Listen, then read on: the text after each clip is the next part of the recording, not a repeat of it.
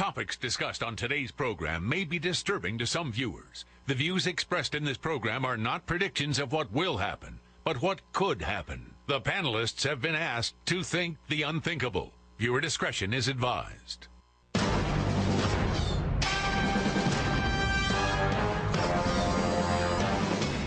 Tell me what life is like for the average person, and Stephen, chime in on this. Do we have the neighborhoods that we're living in? Are we still living in our homes? Think gated communities. I mean, you were talking about this before. You know, those countries you were talking about, in those cities like Mexico City, those are the rich people live in fortresses, right, with armed guards, and the masses, and as you said, people get kidnapped when they go outside the fortress, and you've essentially privatized security and all the other kind of government functions because government breaks down. Isn't that what happens in these countries? And the other thing, even these gated communities won't be safe because you're going to see criminality. You're going to see gangs like you've never seen before.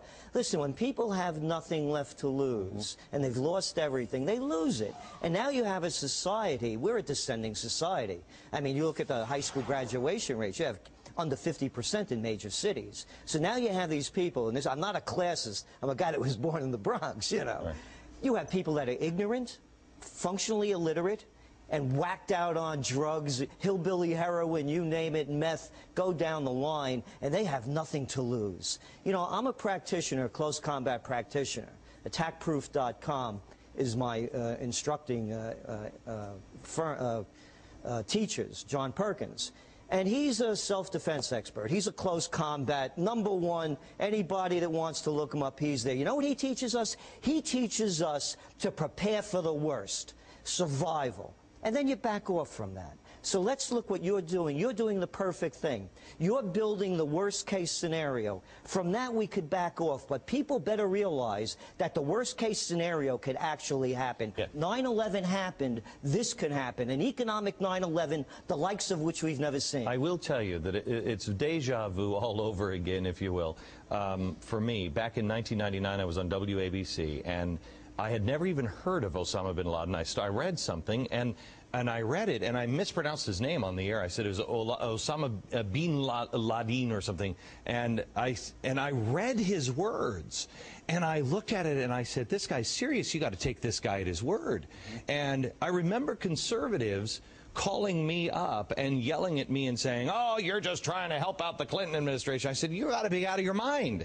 And I said at the time, within 10 years, there will be bodies and buildings in the streets of New York. Will you then fight terrorism? Right. And I feel the same way now, that people aren't willing to look at the unspeakable. And if we act now, we don't have to have all of these things. People don't understand, and this is what worries me. I'll live in any condition. I don't care. I'll grow my own food and whatever. But I worry about it too. Yeah, I worry about my kids. Right.